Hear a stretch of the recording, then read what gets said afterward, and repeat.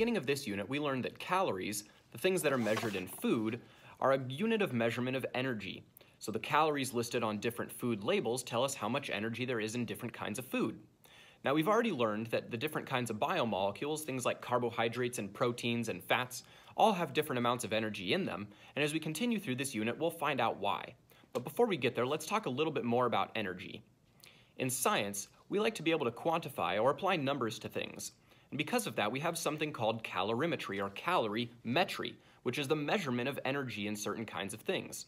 So today, we're going to be setting some different kinds of food on fire, and we're going to measure the amount of energy that's being released from those foods and compare them to how many calories are listed as being in those different kinds of foods. So where does the term calorie actually come from? Well, calorie is a standardized unit that we use for measuring the amount of energy in something, and what a calorie really is that's the amount of energy that's needed to heat up 1 milliliter of water by 1 degree Celsius. So this right here is 1 milliliter of water, if you can see how much this is, kind of up next to my face. If we increase the temperature of this by 1 degree Celsius, the amount of energy that's requiring is 1 calorie. So to set up our experiment here, we've got a couple different kinds of food. We've got some Erlenmeyer flasks, and each of these are already measured out with exactly 50 milliliters of water in them. We've got a thermometer, and we're going to set up our little pieces of food on this stand right here, light each one on fire, and then we're going to connect an Erlenmeyer in this trap right here, so that when the flame comes up, it increases the temperature of the water inside the Erlenmeyer flask. And with this thermometer, we can measure how much the temperature of the water increases to see which one of these foods release the greatest amount of energy. All right, trial number 1 with popcorn. The initial temperature of the water is 19.9 degrees Celsius. I'm going to move the thermometer. It's not very good to have a thermometer right next to an open flame.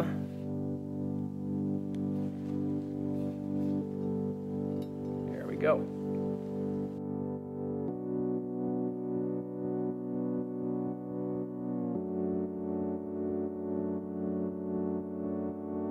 .5. Yeah, it's still going up a little, 24.4. So we went up by about 4.5 degrees. Okay, so now we're going for I tried to find about a medium-sized hot Cheeto. Water is starting at about 19.7 degrees Celsius. So let's see how much one hot Cheeto heats up all this water. Let's see if we can get it to light first. Come on. It's lit a little bit. All right. That takes a minute.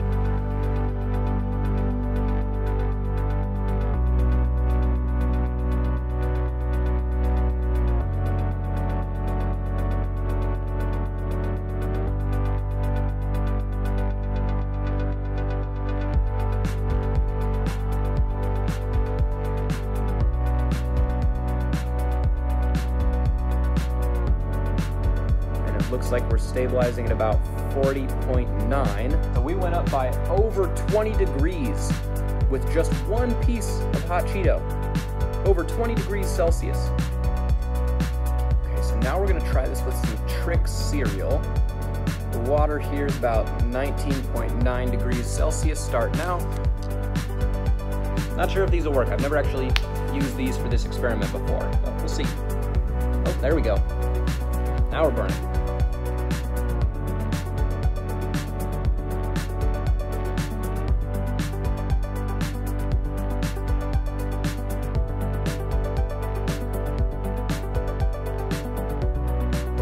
Looks like we're stopping here at about 30.1 degrees Celsius, so we went up by about 10 degrees.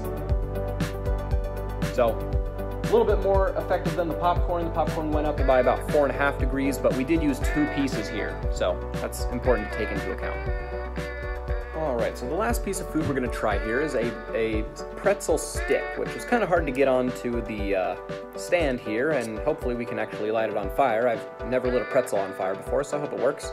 And we're starting at about 19.9 degrees Celsius for our room temperature water. So for our last one here,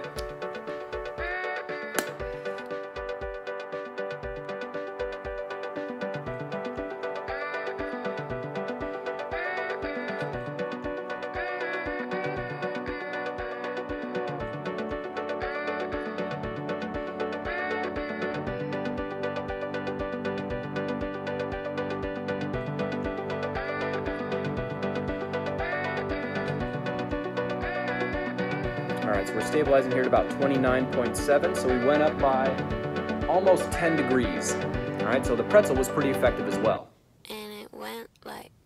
Okay, so here's all of our data from those 4 trials that we ran with the popcorn, the hot Cheeto, the Trix, and the pretzel. And if we did the calculations to find the change in temperature underneath our delta T here, based on the change in the water temperature from heating it from the flame, popcorn went up by 4.5 degrees, hot Cheeto went up by 21.2 degrees. Remember, we had 2 pieces of Trix, so I divided the temperature change by 2, which was 10.2 divided by 2 is 5.1 degrees Celsius. And the pretzel went up by about 9.8 degrees Celsius. Now, if we compare the change in temperature to the calories per serving, there are a couple things we should take into account, which I'll talk about in a minute. But we can see that the object with the most calories per serving is the hot Cheeto, and it obviously increased the temperature of the water the most out of all of these objects. Now, Trix and popcorn have technically the same calories per serving, and they were at about 5.1 degrees Celsius and 4.5, which is pretty close, especially for how rough our experiment was. And those are both a little bit higher than the pretzel at 110 calories per serving, but the pretzel heated up the water more than the popcorn and the Trix did. So, a couple things we should be thinking about. When we are talking about calories per serving, that's usually based on how many pieces of something the producer thinks we should be eating. So, if somebody thinks that 20 pieces of popcorn is a serving and 2 pieces of Cheetos is a serving, that's obviously going to be very, very different between the amount of energy in 1 Cheeto and the amount of energy in 1 piece of popcorn.